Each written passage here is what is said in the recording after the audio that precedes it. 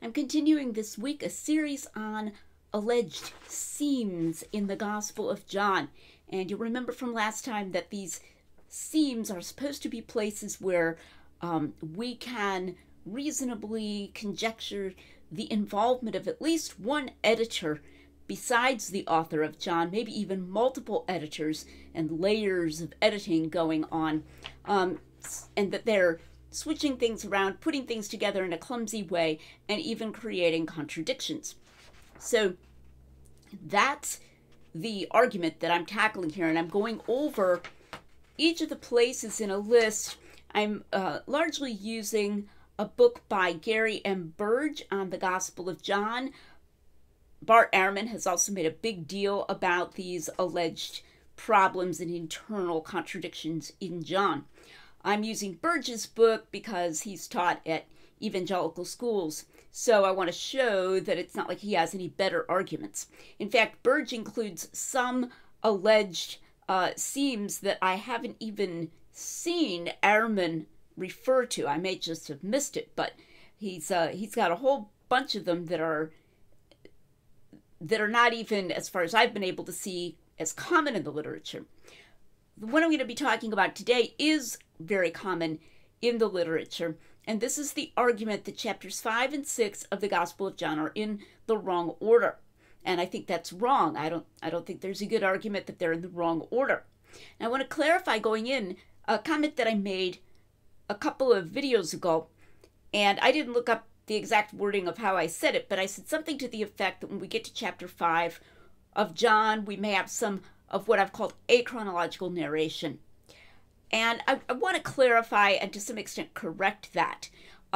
John 5, 6, and 7 cannot be achronological in terms of being in a different order, like the events didn't take place in this order, because each of them begins with the phrase, after these things. John 5, 1, 6, 1, and 7, 1. So at least as far as the relative order among the events, the book is explicit. Now, they may be in a far different sense, quote-unquote achronological. I probably wouldn't even apply the word here, just in the sense that other events can happen in between. They're not implying, after these things doesn't mean immediately after these things. So, but there is an explicit assertion that the events in 5 occurred before the events of 6 occurred before the events in 7. Okay, I'm going to also mention here that if you want to follow this series, and especially this week's and next week's discussions, you might find it useful to listen at some point when you can have a Bible and actually, look at what I'm talking about, because it's a sweep of 3 chapters and the argument for reordering 2 whole chapters of material. And so I can't obviously read all of the things there or even summarize everything that's taking place without lengthening the videos too much. So I'll be referring to the events rather briefly, and you might want to look them up in a Bible. Okay, now this one is kind of a biggie. Those who argue for seams in John will often argue that chapter 5 and 6 are in the wrong order. Chapter 5, broadly speaking, is the story of Jesus' visit to Jerusalem for a feast of the Jews. It doesn't say which one. That's kind of unusual. John will usually say exactly which one. This one, maybe he didn't happen to remember, which is hardly remarkable, but a feast of the Jews, and he heals the man who's lame at the pool of Bethesda. And then the religious leaders are angry because he healed on the Sabbath, and he told the man to carry his cot after he was healed, and they are going to plot to kill him. And Jesus starts talking about his authority as the Son of God. So very briefly, that's chapter 5. Chapter 6 is devoted to the feeding of the 5,000, and then the one of the walking on water incidents as the disciples go back across to Capernaum, and then Jesus' bread of life discourse in a synagogue in Capernaum. So those are the events of 6. All right, so 5 is in Jerusalem, 6 is in Galilee. All right, so if they should be reversed, if the events really happened in the opposite order, then that would be at least an error because of the use of the phrase after these things. But I don't see any reason to accept that. I think they can definitely be in the order that we find them in chapter 7, in the order in which we find it, even though there could be other things happening in between. All right. So I should emphasize there is no textual evidence for this. It's not like we have text families in which 5 and 6 are in the opposite order. Nothing like that. It's entirely a sort of a literary, critical argument based upon supposed, problems that are created by the present order, which is a lot more subjective than actually finding some sort of textual evidence where they're in the opposite order. So one argument that Burge signs on to is what I call a sorting argument. So this is an attempt to put as many as possible of the Galilee stories together and as many as possible of the Jerusalem stories together, and taking that to be some kind of improvement on the order in which John gives it. And there's just no good reason for that. Why should we not think that Jesus alternated at times between Jerusalem and Galilee? Why try to, all the Galilee over here and all the Jerusalem over here? What's the advantage of that? Well, here's how Burge states it. This also harmonizes John's chronology with that of Mark, where events in Galilee are climaxed by the great feeding, and then the scene shifts to Judea. So what Burge is saying here is that Mark at least strongly implies that all of Jesus' activities, his healings and so forth, in Galilee took place without trips to Judea, without trips to Jerusalem, no interruption, Galilean ministry uninterrupted, and then that only after this one big Galilean ministry did the scene shift to Judea. But there's nothing at all in Mark that either says this or implies this. This is the sheerest argument from silence, and it's a very bad one. There's absolutely no reason to give an inch to the idea that if Mark doesn't narrate more visits to Jerusalem didn't happen. In fact, we know that John has lots of things that didn't happen, all right?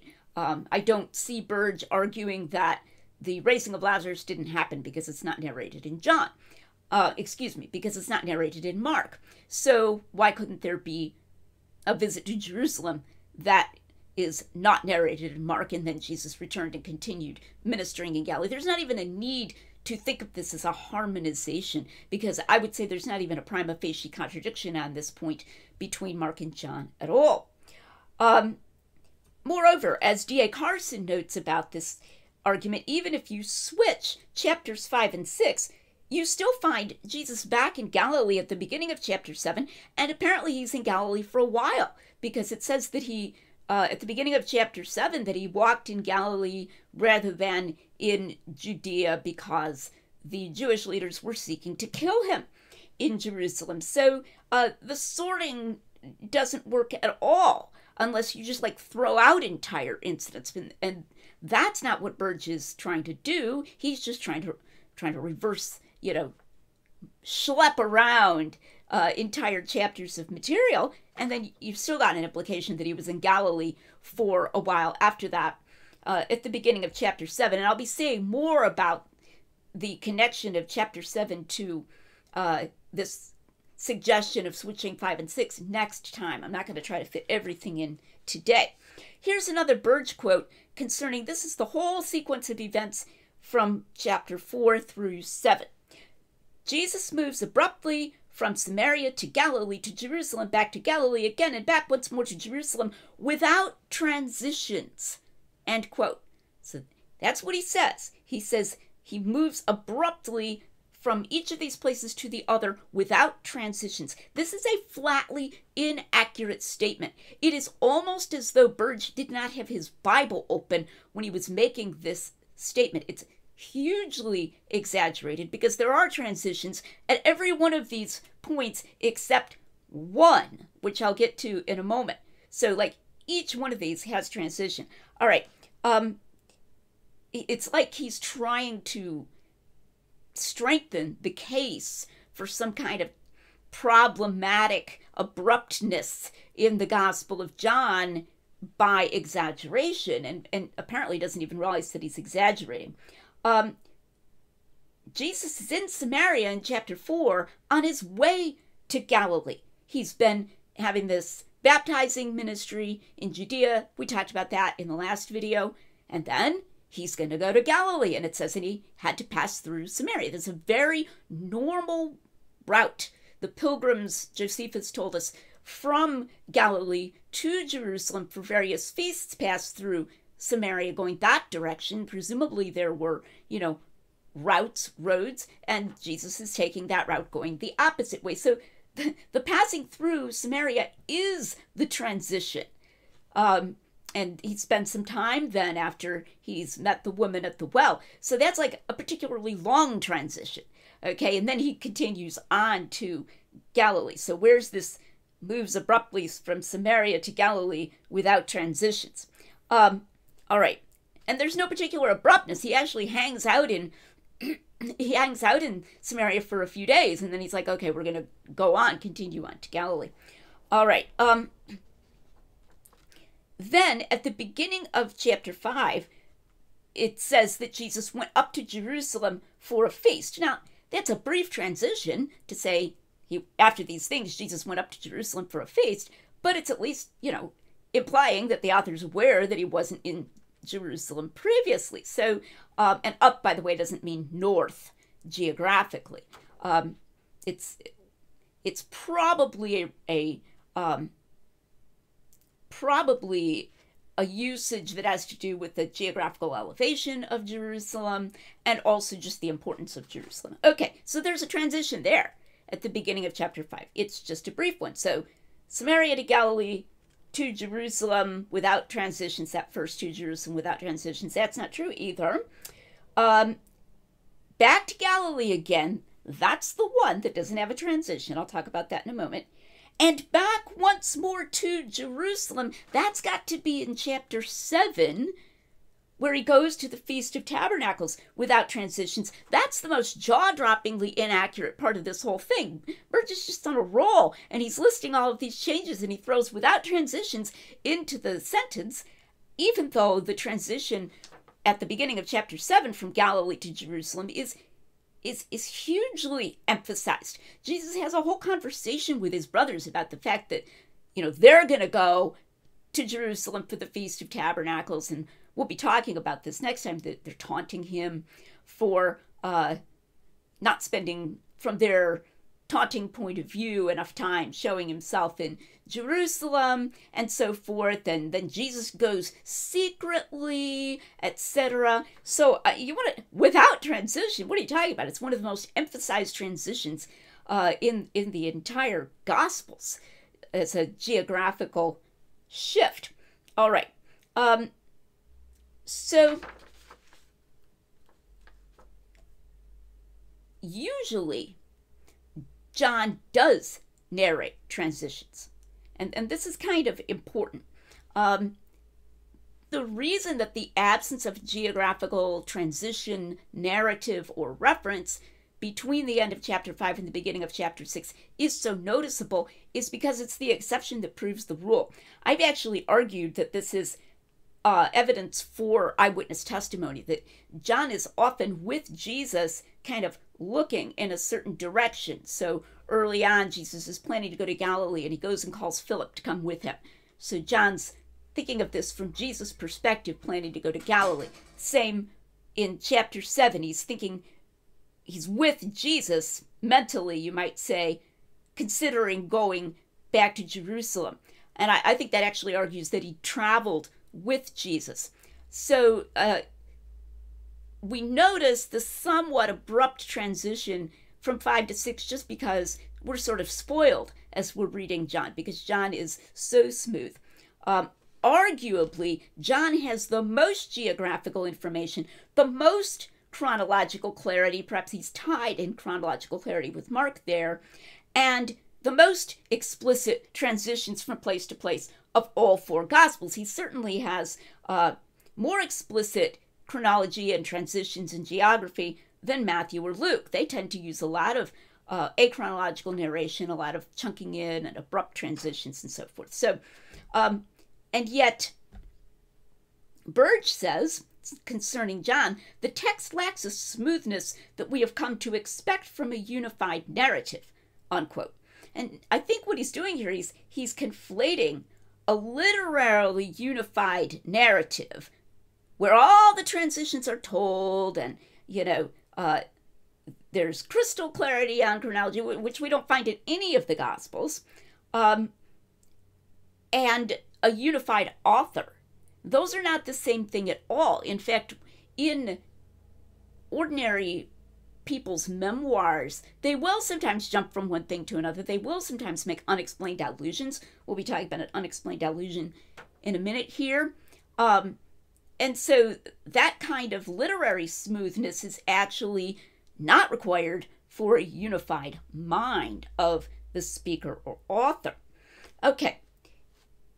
Now, the exception here is John 6:1, and it says, Jesus went, after these things, there we got that again, Jesus went to the other side of the Sea of Galilee. Now, chapter 5 ends with him talking to the hostile audience down there in Jerusalem, and then chapter 6 begins in this somewhat abrupt way. After these things, Jesus went to the other side of Galilee, of the Sea of Galilee. All right, this is what Burge says about that. It is like reading a letter from a friend who has just described his vacation in Scotland salmon fishing. Then when you turn the page, he says, and after this we crossed to the other side of Chicago. Now, that's exaggerated. Again, the frequency and the relative ease with which Jews of Jesus' time traveled back and forth, usually on foot, between Jerusalem and Galilee is not comparable to someone's traveling back and forth between salmon fishing in Scotland and Chicago. So again, there's this tendency to make the case seem stronger than it is, to make this transition seem more abrupt than it is. Now, obviously, a geographical transition back to Galilee has taken place that he doesn't narrate explicitly. But so what? Okay, he's getting on to the story. He just doesn't happen to mention it explicitly. Certainly doesn't mean that the chapters are out of order. Now, the reason that Burge argues that this means the chapter 5 and chapter 6 should be switched is because he likes what he sees as the literarily smoother and geographically smoother transition from chapter 4. Jesus is on the Cana, Nazareth, Capernaum side of the Sea of Galilee, to chapter 6 immediately went to the other side of the Sea of Galilee. But that's a pretty thin argument on which to base swapping entire chapters. Now, here's a consideration about this other side.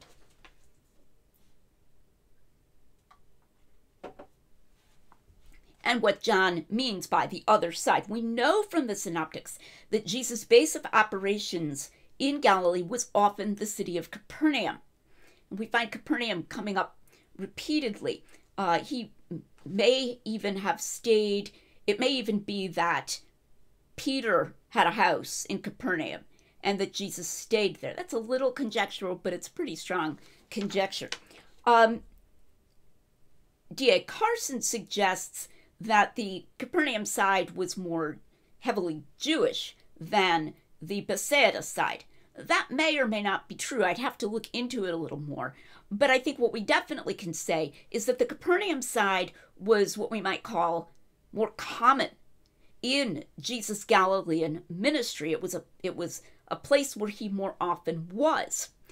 But we find in Mark that there are all these crowds. That's part of an undesigned coincidence concerning the time, because John mentions it was the time of Passover. There were all these crowds over on that side of the Sea of Galilee. And so Jesus takes his disciples and tries to go away in a boat to try to get away from the crowds.